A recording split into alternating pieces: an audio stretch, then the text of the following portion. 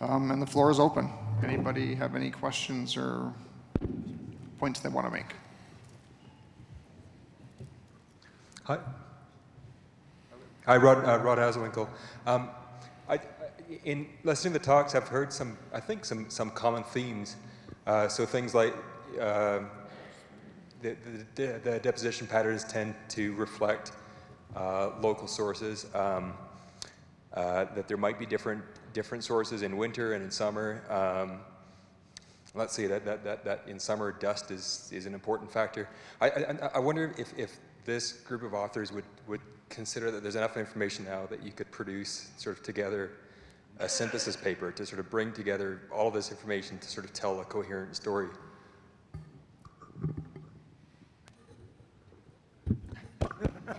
Is ours on? Yeah. Matt and I have started talking about that, but oh, were you going to jump in, Matt? Well, I was just going to say, I mean, we were just talking about that over beers last night, right? Yeah. And so I think we're getting to that critical mass of the number of papers out there that we could probably start to weave together some common threads. So yes, I think the time is nigh or near. There were certainly some nice links between all of the talks in the sense that almost every talk referenced another two of the talks. So there was a nice degree of integration through the mix for much of the day. So next question there. Yes, Bill Shoddock, University of Alberta. So Roland, very nice work on vanadium and lithium. I get more excited about lead and antimony. And so what I love about your results, your lead peak is 1967. And unleaded gasoline was introduced 1976. So lead began its decline in the atmosphere before the introduction of unleaded gasoline. We see this in our peat cores in Southern Ontario. Lead begins its decline at the end of the 1950s. Introduction of air pollution control technology and so on. And because you've got the antimony there, of course, antimony has a completely different source. Nothing to do with leaded gasoline. Having those two together says coal combustion, lead smelting, steel refineries, generation of submicron aerosols. So that's actually, as you know, what we would expect, but really important information about the source of these heavy metals. And Matt, in your presentation, you talked about dry deposition of coarse particles. And so I'm glad you did, because I think that hits the nail on the head, because around the oil sands region, that's what we're looking at, dry deposition of these coarse-grained particles. So I have a plea for everybody in their presentations, in their work, in their publications, in their reporting, to clearly distinguish between metals in the form of submicron aerosols from high-temperature combustion processes and mechanically generated dusts that have a completely different particle size and completely different atmospheric transport properties. So I do see all of these results coming together beautifully. Thank you.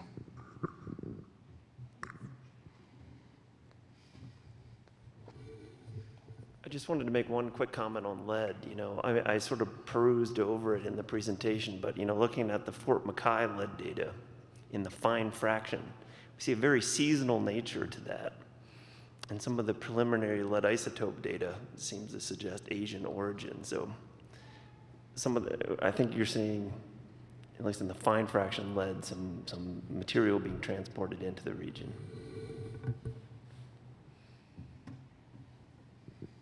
Okay, Dan?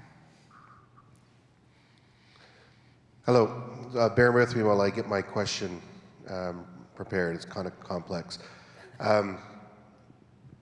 It's not so much related to the monitoring work that you've all done. I'm not a PhD in any one field, so I was able to follow some of it, but not others. But what I did pick up on was, Colin, and I'll summarize yours first, but I have a number here. Colin, what I took away from yours was, in conclusion, in your conclusion number 2 at the end of your presentation was, so given what you said, the conclusion, how are we, or you, the royal you, informing your partners in IRMS? And that's the theme of my question. So what I took away from your presentation was the emission profile changes, the effects change, and we need to be adaptable to that kind of thing. Correct me if I'm wrong, but that's generally what I took away from it. And surprise, surprise, in an IRMS system, and for those of you not familiar with IRMS, it's the integrated management system that's supposed to be overseeing all of what you're doing, and you're one part of it. But you have a great deal of minds here in the room that have done some scientific work, produced some results, and you're feeding it into a much larger system, not just producing papers and feeding universities. And then I'll change my comment next to you, Kelly. Participation and discussion is important. Summary, that's my words, not yours, but it's generally important to the process.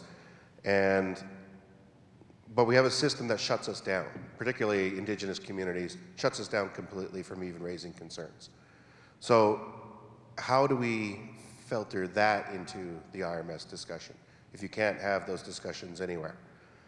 Matt, what I took from yours was, what I liked best about yours was very simply for me is you showed a graph in 3D that, as a former employee of Fort McKay, is daily life. And I'm glad you captured it in a 3D model and showed that that cloud sits in that riverbed, and that's something we experienced every day when I worked out there, when I had complaints.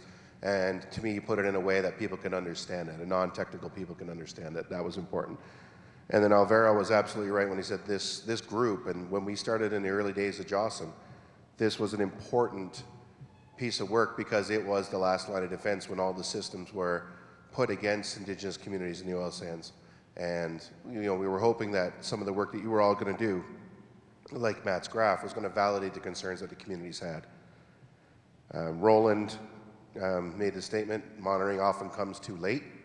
We're 40 years in, we've got 4 years, I think was on the invitation for Jocelyn, that you're 4 years into this process. And then I compare that to what I see the government of Alberta doing. And you've got provincial ministers flying all over the globe promoting, climate change this, climate change that. But the local issues that we experience are more than climate change. And we don't see any traction from the government as a whole on that, and particularly as it relates to the Lower Athabasca Regional Plan, several years out from the panel report. And the comment we got from our minister was, don't throw the baby out with the bathwater. And so it's a very complex system that we're in. And you all are doing some cutting edge work and giving answers to complex questions. So my question really is, how do you get this information? And I'm assuming it's Fred Rona, but how do you get this into Fred so Fred can actually see the policy changes that our keynote speaker was trying to talk about? Because there's a few of us in this room that are growing very frustrated with the pace in which things change, especially after you get shut out. So how do you get Fred to get the information in the most simplistic way so that it can make sense to people? Because even last week, we have a meeting, the WABIA board met with members of government, and it was a very frustrating conversation. And it seems like the message is not going through.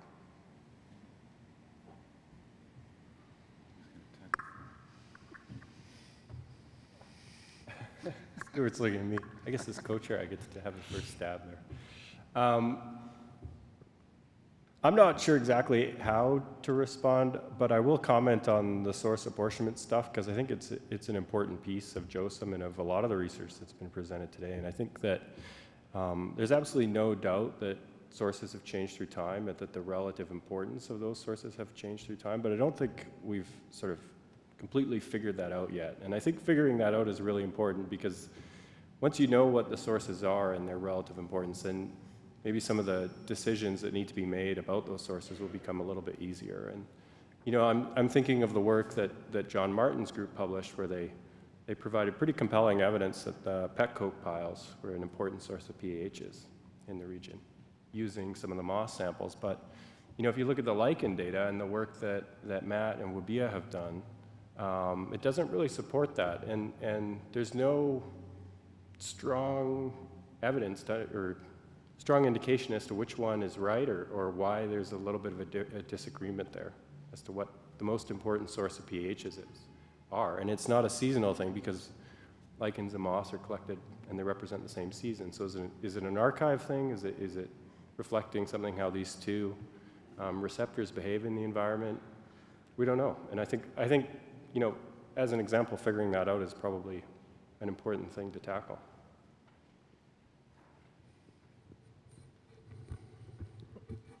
I'll stick my foot in it a little bit here.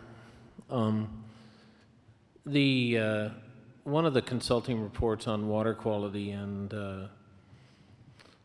fish and benthic sampling from last year was about $1 million contract. It was a 2,000-page report. So at $50 million a year, that's about 100,000 pages of reports per year, if you're going to read them all.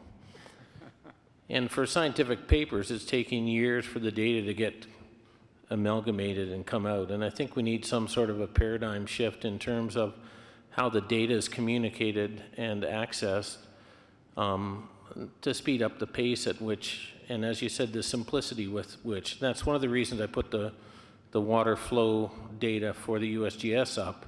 If we can get to a system where the data goes up quicker in a way that is easily interpreted, and you can look at patterns over time and anyone can do it, then we'll get to a place where the data will be more easily translated for other purposes. But it's the pace of the data coming out in the format that it comes out, which is, I think, needs a bit of a paradigm shift.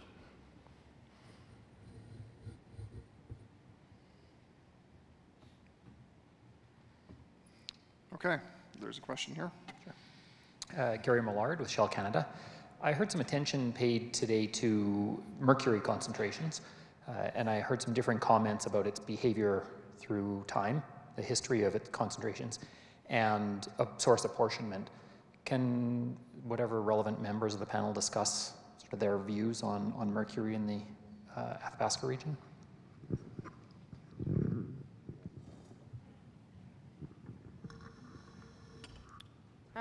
Okay.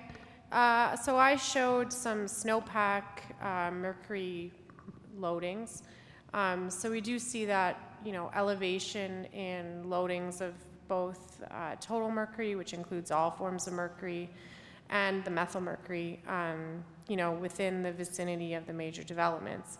But I think the contradictions or differing things you're hearing are referring to is the fact that Colin and the sediment cores doesn't really see an increase over time that he can attribute to industrial development within the region. Right? Is that fair, Colin? Yeah, no, that's fair. Yeah.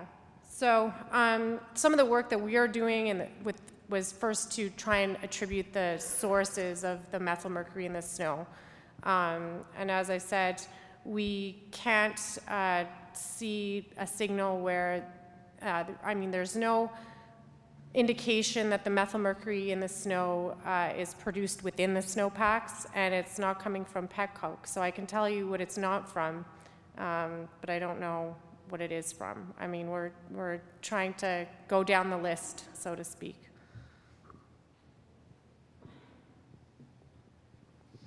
Hi, Margaret Luker with Miksuk Cree First Nation.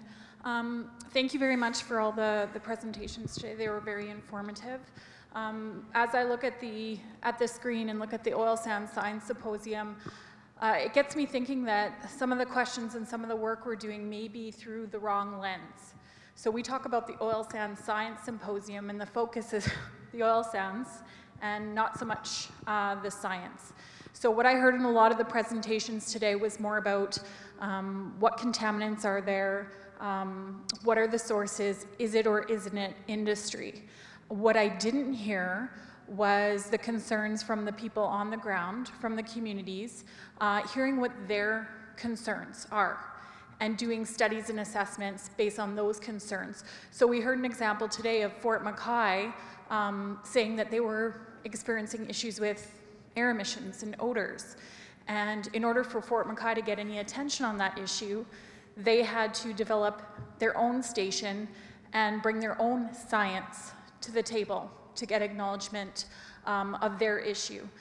So that's a general comment, and when we're looking at these issues, what lens are we looking at these issues from? Is it to focus on development and whether sources are from development or not? Or is it because we're concerned about the people that are there and finding answers for the people that are actually there experiencing or potentially affected by these issues? So the question I have for the panel is, in your individual work, how have you integrated TEK? And it could be a simple no, we haven't, or yes, we have, and how you think you can do that in your work. That was well phrased comments and questions. I had one slide up there about the work that we've been doing with the residents of Fort Chipewyan, because they contacted us early on. It was actually Bruce McLean who contacted us with the Mikisew Cree First Nation, and he said, listen, people are interested here in the snowpack work that you're doing, and can we get in on this? And we said absolutely. So I mean, that was relatively easy, and we're open to doing that kind of work with other groups, anybody else who's interested.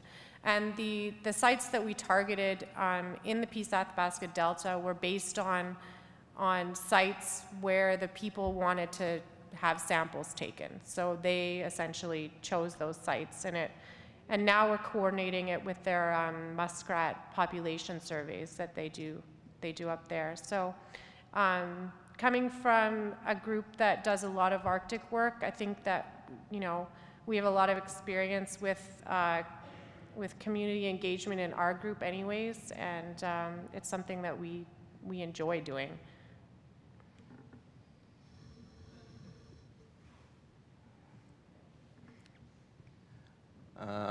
Kamrul from Alberta Environment and Parks. Rather than a broader strategic question, just a short technical specific question to Xiao Meng. Regarding the AIR campaign, it's a wonderful set of data we can see. And when you have the box formed, we can see that the plume is intercepted mainly in one wall, most of the cases, in some cases 2 walls. So my question is, have you ever thought of drawing another wall downwind, maybe 10 kilometers away or something, so that you can get more comprehensive analysis of the estimation, addressing the lifetime and all the decaying issues like that? Thank you. This is a good question. Indeed, we actually have different design of the flights. We actually the boxes that are shown in this talk was designed for determine the emissions, not just for the VOCs, but also PM 2.5 and PM 10, as well as PM 1, which we are in the process of analyzing that data set.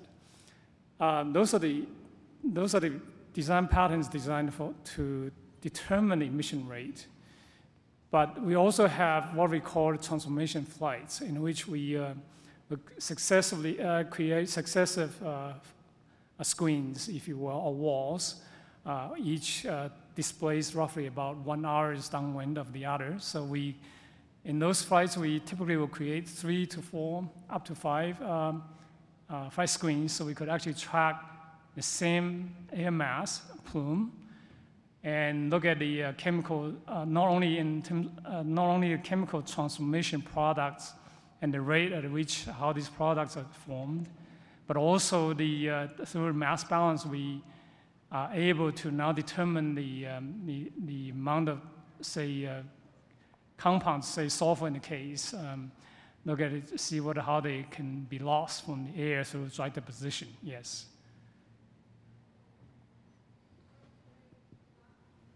Yes, as a matter of fact, Paul's presentation actually had a slide to show that. Yeah, that was the one where we're talking about acid catalyzed aerosol formation, and there were a couple of different plumes, an organic plume and an SO2 plume. So it looks sort of like almost like a ladder in terms of the profiles downwind. That was an example of one of those sort of flights. Okay, there was a question here. Hi, Monique Dubé. I'm the Chief Environmental Scientist with AER. I just want to go back to the previous question.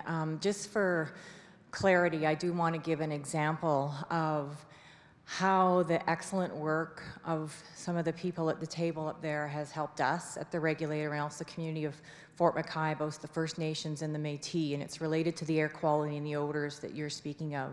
So as you know, it's been a significant issue in the community for decades.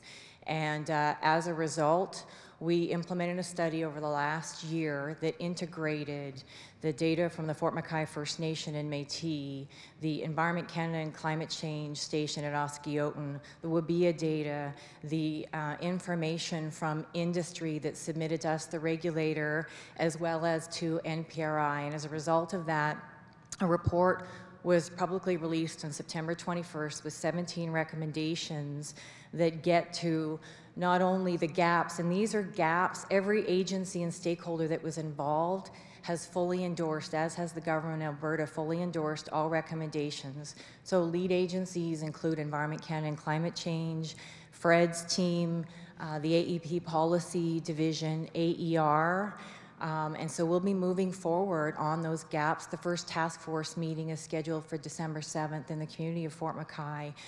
We could never have done it if this program hadn't existed and the excellence at that research station in the community of Fort McKay. I mean, at the end of the day, it's not about identifying gaps, it's about getting to solutions. So this really looked at those air emissions and odors relative to national and international thresholds for chronic human health and odors. It's co-authored, that report, with Alberta Health and AER. It's on our website, and I think it's an excellent example of a good start of using this scientific information to make a difference. Of course, the real truth will be in the action, which is working with industry and the regulator to get to solutions to make a difference in the community. But so far, all parties have been at the table, and it's been positive. So I just wanted to provide that clarification so that people understood that there are examples out there of where we're trying to take step forward to make a difference to the people in this room in specific communities. That's great, thank you. I think we have time for one last question. There was a lady here. Sorry. Yeah, I have a question. I'm sorry, there was somebody before me. Okay, go ahead. Go ahead. Me? Okay. My name is Melody Lapine, and I'm a member of the Mikisew Cree First Nation from Fort Chipewyan. I guess I just want to ask a question of the entire panel, because this question comes up quite regularly in my community, is based on the information, based on the data and the science that in your research, can the Indigenous communities, specifically us downstream and maybe members in Fort McKay as well, can we continue to consume our traditional resources? We eat muskrat, duck, caribou, moose meat. I guess in terms of your level of confidence in your research and the data and the results of the work that you're doing, can you provide, I guess, a response to some of the local communities in terms of consumption of their traditional foods?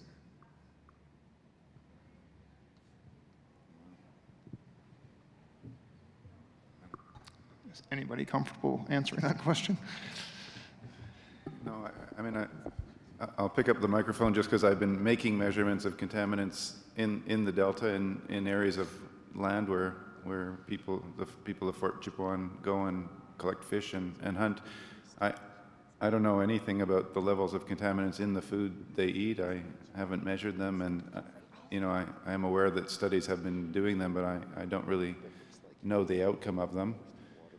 The only thing I can say based on our research is that the levels of the contaminants in the lakes that we see and the ramp data from surface sediment in the river have not changed. They're not more concentrated than they used to be in the past, and so I mean, it's hard to make a link there, but if it was safe to eat, you know, 200, 300 years ago, the levels haven't increased in the sediment that is a major route for contaminants into at least the aquatic organisms.